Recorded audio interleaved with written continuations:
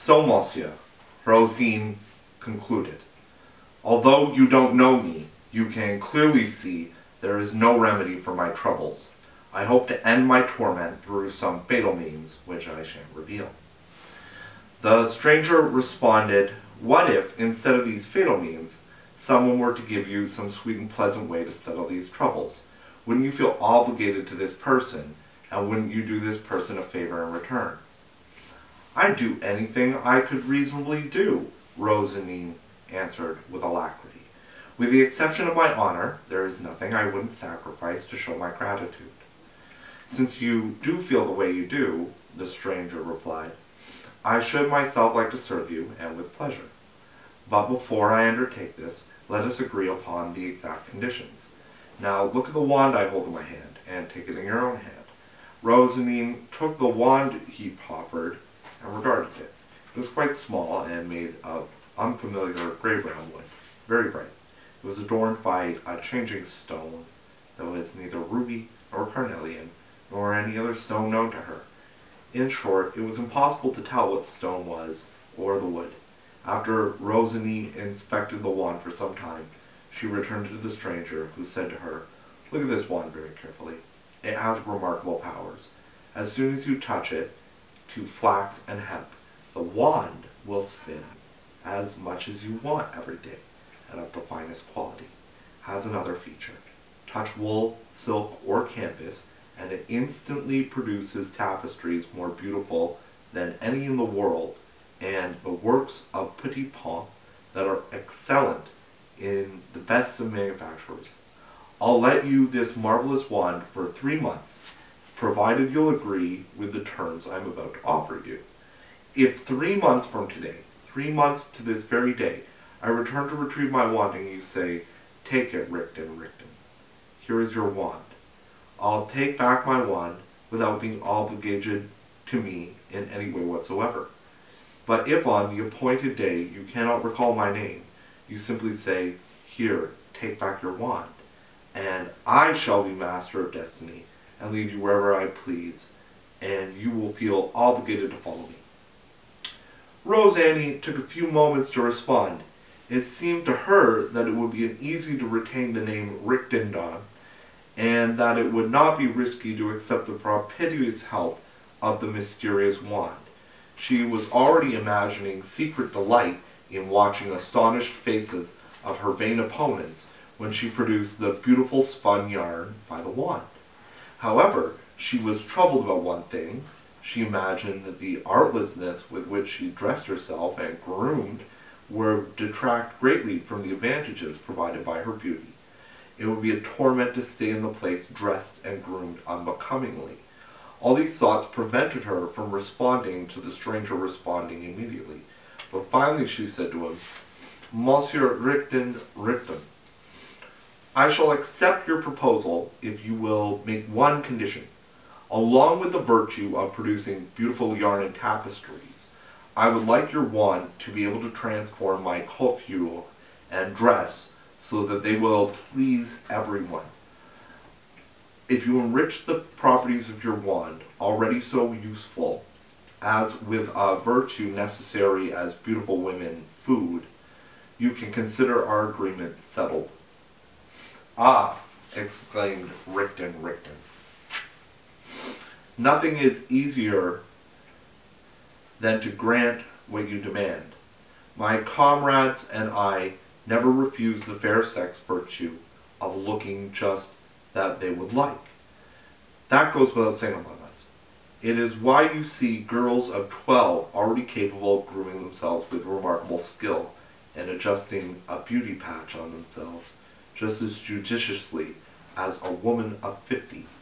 Therefore I declare that as soon as my wand touches your coiffure and garments, they will have a first-rate appearance and flutter gracefully, and they will entrance all the handsome young men.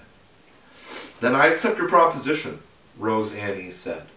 Ah, but you must swear an oath, Ricdin-Ricdon responded. Well, then I swear, she answered. You have my solemn word. That will do, said Ricdin-Ricdon. Now I have your promise in such good form, I'm your servant until we see each other again. Upon saying these words, he bestowed the wand on her and departed, The first thing Rosiny did was to touch the wand to her coiffure and clothes. Then she looked at herself in the nearest stream, found herself so beautiful and so well dressed, that she was immensely gratified she had concluded the agreement and remembered every detail. Her eyes caressed the obliging wand, and she told herself delightfully she had just acquired a very useful article at very little cost. Immersed in diverse thoughts, she walked through the wood and the park and returned to the palace. No sooner did she reach the entrance than she encountered the prince. Had he not seen her that day, but certain malicious jesters who overran the court had not failed to tell him about the clumsy manner in which the beautiful spinner had dressed and groomed herself. The prince had listened to everything without a smile. Indeed, he did not dare show them how much he was convinced Rosiny was always charming, no matter what garment she wore, for he feared they would discover his feelings for the beautiful maiden. Seeing her now, he was as enchanted by her attractions as always, and upon examining her perfect appearance, he turned down one of those cold jesters who had exhausted him some hours ago with an insipid story about Rosiny, and the man had believed to be very funny. The prince made 100 remarks, both subtle and pointed, about the slanderous story. Then he greeted Rosiny with such chivalry that it seemed as if she were one of the most distinguished people at court. He asked her graciously if he had seen the waterworks, and when she responded no, he told her that he would have them played for her next day. Then Rosiny made a low curtsy and withdrew to her apartment, still rejoicing in the marvelous wand, though in her ecstasy she forgot the name of the man who had given it to her. That night her joy prevented her from sleeping, just as sorrow had the first night that she spent in the palace.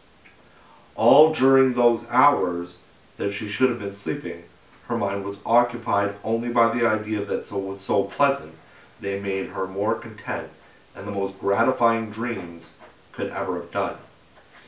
In the morning, her wand was at her service instantly, as was Coquette, the most skillful of chambermaids, and her favorite. There she hastened to test the wand's powers on a small batch of the queen's flax, which, though the virtue of this enchanted stick of wood, immediately became a pound of yarn resembling the most beautiful yarn of Flanders. Overjoyed by the prowess of the wand, Rosiny took some yarn to the queen that evening to demonstrate that she was the most diligent worker in the world. Later, she watched the waterworks, which had been ordered by the prince, and they were better that day than they had been for a long time. When the day was over, she waited for the queen at the passage where she normally began her walk. And then the queen appeared, and Rosiny told her that the cramps and rheumatism were gone, and she had spent the day working. Therefore, she had taken the liberty to come and show her what she had accomplished. The queen took the yarn and regarded it with eagerness. However, the sun had set, and the halls had not been illuminated, so the queen ordered that the torches be lit at once. Once she could see, she was enchanted by the beauty of Rosiny's yarn, and enjoyed herself so, examining and praising it, that she forgot all about her nightly hour-long promenade. Finally, she remarked that she did not want any of her ladies at court to say anything against the beautiful spinner any more. To Rosiny, she said many gracious things, and ordered her to come to her morning audience the next day. That night Rosiny slept very well, and the next morning she did not fail to be in the queen's chamber on time, and she brought with her the other part of the pound of yarn that she had spun. "Madame," she said to the queen, as she presented the yarn, "since I saw that my little work had good fortune of pleasing you, and could perhaps contribute to diverting you, I spent the night making something new for you, so you can see how zealous I am." "Ah, poor child!" exclaimed the queen, turning towards her lady of honor. "She is just as affectionate as she is skilled and diligent. But my child," she addressed Rosiny, "I don't want you to make a habit of spending the night like this. It will ruin your health, which seems so solid and excellent." "Madame," Rosiny answered, "it will be an honor for me to work for you, however much, and I shan't harm myself. If I have the good faith and strength of a girl of 17, and at that age there is nothing that can trouble me, I only beg you to be so kind as to permit me to entertain you for a few hours each day. If you grant me this, it will not cost me anything to spend the night working." The queen assured Rosiny that if she did not stay awake the entire night, she would grant Rosiny some time to entertain her each day.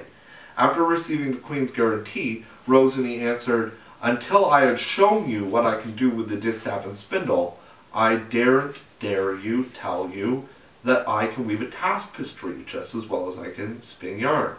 Now that you have seen a sample of my spinning, feel free to tell you that if you would like me to give you some wool, silk, and canvas, I'll weave all kinds of tapestries, and you can do some petit point for you as you wish."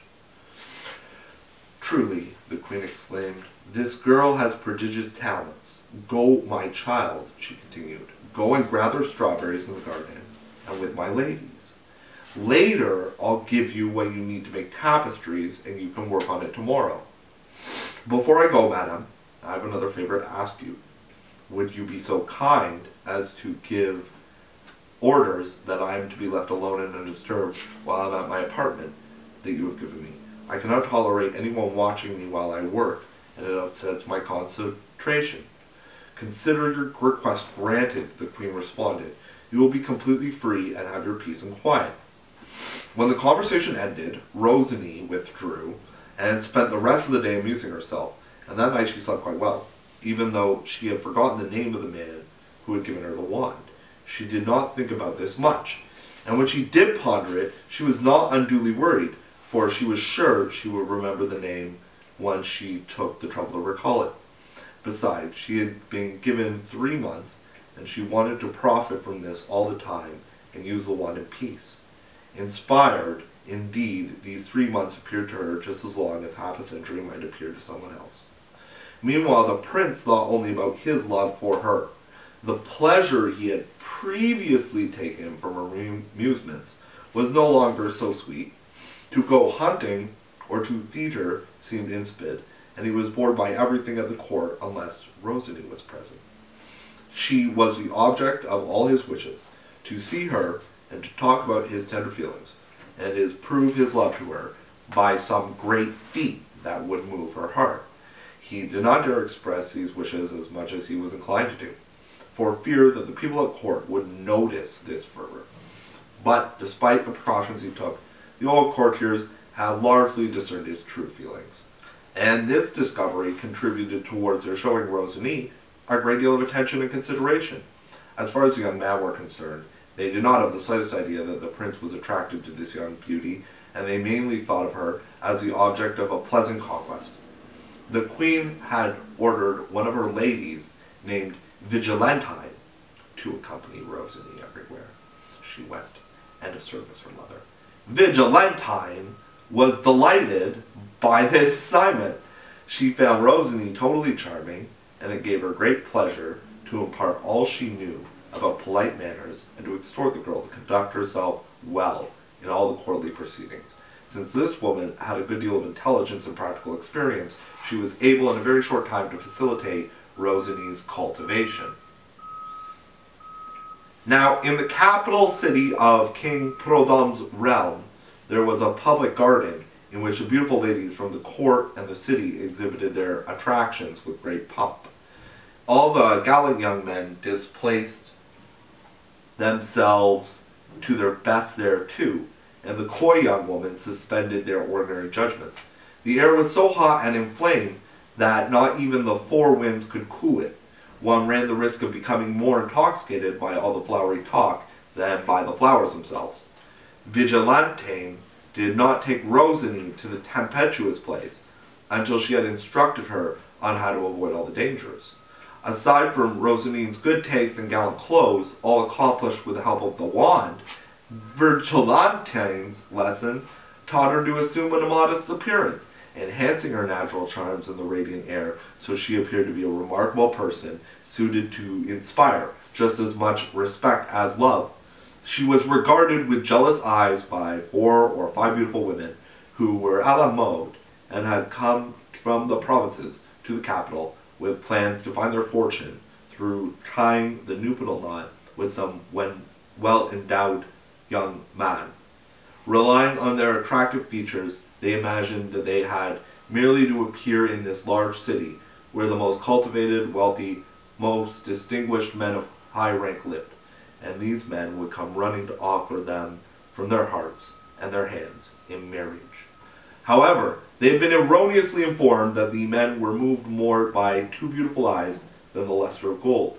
In vain they made 1,000 efforts to advertise their charms with great fanfare. Hardly everyone thought of them in terms of solid matrimonial bond, and in spite of all the care they took, the only thing left for them was frivolous glory of being courted by foreigners obsessed with giddy creatures who were secretly bid by financiers. The only thing in their favor was that the public rendered justice to their virtue, being persuaded that they truly knew how to guard against the many different traps that had been set for them. Ordinarily, these beautiful women would have been divided among one another, but they found their united forces against Rosiny. The flattery that she received from all sides, acclamations that she inspired when she appeared in public, made those other younger ladies extremely bitter. She could not tolerate some rustic villager having come and taken over the empire of beauty that each one of them had claimed as her own. At least now they desired to share it among themselves. Since then each of them had a following, their different supporters went to great lengths to decry Rosiny's charms in all their conversations. One found her nose too long. The other thought her mouth too large. Someone else said her eyes were lusterless and her complexion was too dark. They spread their stories with cleverness that those who had never seen Rosiny, or who had only caught a glimpse of her, were deceived by the false pictures. As a result, they began to say to each other that the queen's beautiful spinner, of who the talk was of the entire city, was not such a marvelous beauty after all.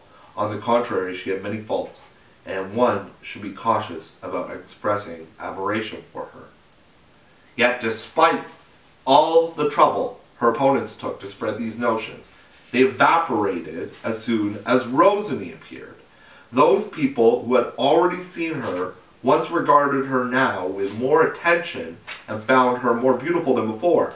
Those who had only heard rumors about her recognized, once they saw her, that there had been a great deal of malice or bad taste in the pictures that had been painted. Ricdin-Ricdon took Rosiny to the theater, and the crowds that filled the vast edifice overwhelmed her with such loud applause that she was embarrassed about it and ever upset. To be sure, she was not angry about people admiring her, but she was no different than most beautiful women, desirous as they are of praise. However, Ricdin-Ricdon had told her that nothing was more fatal for a young woman than to be noticed too much, and since people regarded her too much, Ricdin-Ricdon decided that it would be best not to go on public walks or to the theater that often. This saddened Rosiny because she enjoyed those places where were so many stimulating things to see. However, she soon had something to console her for this minor disappointment, and it was due to this fortunate success of her wand. Even though she spent the day largely amusing herself and taking walks, she always found them to have obliging wand do the tasks of a worker beyond others. Then she continued to show how the most beautiful yarn in the world to the queen. When 8 or 10 days passed after she had given wool, silk, and canvas, she produced tapestry that was more beautiful and better made than that of Arachne. The queen, whose passion for such work was sometimes a bit extreme, was ecstatic when she saw Rosiny's tapestry. She bestowed on her great praise with numerous caresses, and from that day the beautiful girl was overwhelmed by gestures and signs of favor. It seemed that one even forgot that she came of a low-born family, that she was in place with the maids of honor at the most courtly celebrations, and was indeed considered to be among the most distinguished of them. These young ladies were very much irritated by this, except for one whose name was Rennie, and the young woman had pleasant face and a generous soul. She paid tribute to Rosiny's beauty and skills, and instead of scorning her low birth, She said that one should give her more credit than would a person born into an illustrious family, who was not obliged to cultivate notable sentiments and conducts. It was partly because of this, and not just because the young lady had such a beautiful voice and sang so pleasantly, that she had acquired her name. Moreover, the people at court deemed her temperament just as sweet as her voice. Rosiny, who sensed Serene's favorable disposition toward her, developed true feelings of friendship in return. Serene was always gracious and obliging, and acted this way out of inclination and joy, while her companions did so out of politics with vexation. Not only were they ashamed and obliged to have behaved so courteously to Rosiny, but as I have already said, they were annoyed by the distinguished honors and lavish praise she received. The prince was delighted by his consideration, and the people at court were giving to his beloved. And then, sometime dismayed by the difficulty he encountered in revealing his tender feelings to her, he had succeeded in managing to see her often, and could not complain about this. However, he was not able to get himself and converse with her for a single moment, nor was he having those who permitted to enter her apartment, and whenever she left it, Vigilantine was at her side. Furthermore, he had organized some balls in vain. Ordinarily, one can find a way to speak to the woman one loves at a ball, but Rosiny did not know how to dance. Although she had been given a dancing master as soon as she had arrived at the palace, she had barely had enough lessons to achieve a good curtsy. At balls, therefore, she was obliged to be a spectator among a group of others, affording him no suitable occasion to disclose his feelings toward her. To be sure, the prince had sought to make her understand his sentiments through 1,000 gallant acts and diverse hints whenever he spoke. And to be sure, he had overheard 100 small things she had said, but that she would herself kill herself as soon as she realized he heard them. But it was not enough for a love as passionate as him to be known that by which he had aroused in her. He wanted to ascertain for sure whether he had made some favorable impression on her heart. He saw with great resentment that many of the men of the court and city had already dared to declare their feelings in front of Rosiny, and right under the eyes of Vigilantine. He even knew that an ambassador, forgetting the dignity of his position, had been so bold as to want to tempt her virtue by offering a prodigious sum of money to be his mistress. Of course, this was extremely disturbing for the beautiful maiden, who had already cultivated nothing but noble and elevated feelings. Aside from this, she was very much a child in her inclinations and pleasures. She had a boundless love for ribbons, dogs, and birds. Whenever the ladies had a serious conversation, she would become impatient, and in a very short time she would amuse herself with the best girls her own age. If she loved to play at the theater, it was not so much for the play itself, but because she enjoyed seeing a large group of people bustling together in one spot. The poor girl understood very little of the satirical lines in a comedy, and even less of the political allusions and the tender poetry of a tragedy. And if it were not for the pleasure of being seen, she would have preferred to amuse herself by playing blind man's bluff, bagatelle, rather than attend the theater to see such plays as Sina, Iphigenia, or the Misanthrope. Despite these childish inclinations, however, as well as her natural tendencies and affections, she did not succumb to the ardent prince. Her penchant for virtue set in opposition to her own feelings for so amiable a lover. She continually told herself that his elevated rank compelled her to close her eyes towards love and accomplishments, since his rank was an invincible obstacle to their ever being united in a sacred bond. So the beautiful Rosiny continued to use the wand in glorious spinning and weaving, as well as adorning her own graceful and fine appearance by the admiration of all, and she succeeded in learning to dance very well, and even without the benefit of magic. Indeed, she had no other advantage here other than a good dancing master. On the other hand, despite same benefits, her progress was in reading and writing was weak. She found forming letters and tracing their characters boring, and lacked the strength to apply herself to something that did not divert her. The prince still burned with impatience to reveal his feelings to Rosiny, if only for a few moments. The way he was forced to restrain himself put him into a bad mood. Now, among the more assiduous young men at court, there was a very bright chevalier by the name of Bonavis. Which reminds me, it's time to check if the camera's on. Oh, I really hope it's on. Hello, camera. Are you on? 25. 47.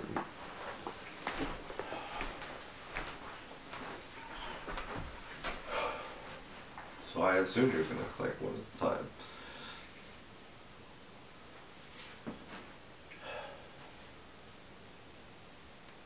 The prince was delighted by consideration the people at court were giving to his beloved. Yet, even at the same time, he was dismayed. The prince burned with impatience to reveal his feelings to Rosiny, if only for a few moments. The way he was forced to restrain himself put him in a bad mood. Now, among the more assiduous men at court, there were a very bright chevalier by the name of Bonavis, who had been endowed with many fine qualities. To him, the prince confided his longings, and Bonavis, who was ingenious, quickly found a means to help him. He accompanied his lord wherever he went, and thus, when the prince encountered Rosiny, Bonavis cleverly managed to occupy Vigilantine in conversation about a matter that seemed of great importance to her. The prince, free to talk to Rosiny about his love, drew such moving and tender pictures that she was quite touched.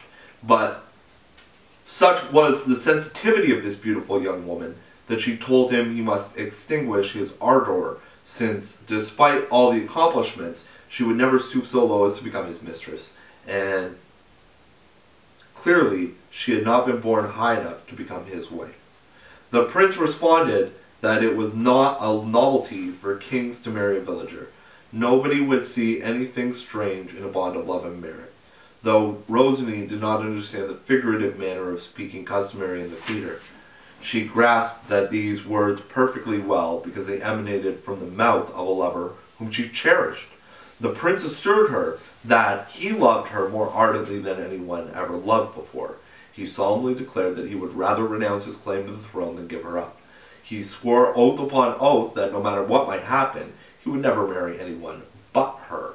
And he was making the same solemn vow he would naturally, in the manner that Rosiny let herself be convinced that his love was sincere and pure, and gave him permission to talk of her about from time to time, provided that he kept his promise regarding respect and loyalty. The amorous prince swore to her again that he would never think about pleasing anyone except her, and that he had feelings only for her, and that he swore all of this with the most binding of oaths. After that day, when the hearts of the two lovers had reached an understanding, their eyes were in perfect agreement too, and they often gave tender signs of the secret feeling. Bonavis knew how to arrange for diverse conversations to take place, but he was not always able to succeed with such skill in covering up the prince's attachment to Rosiny. Therefore, the king and queen were forewarned. Since the king regarded his son's inclination as a passing fancy, and the queen had much more confidence in Rosiny's virtue, that she didn't harbor the slightest fear that their attachment would be fatal.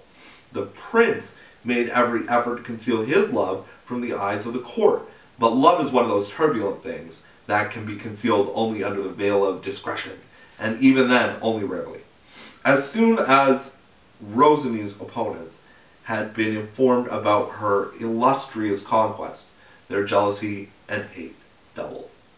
Among these young women, who let themselves be swayed by such unjust feelings, none was more tyrannized than one of the queen's handmaidens, who had been secretly in love with the prince for a long time.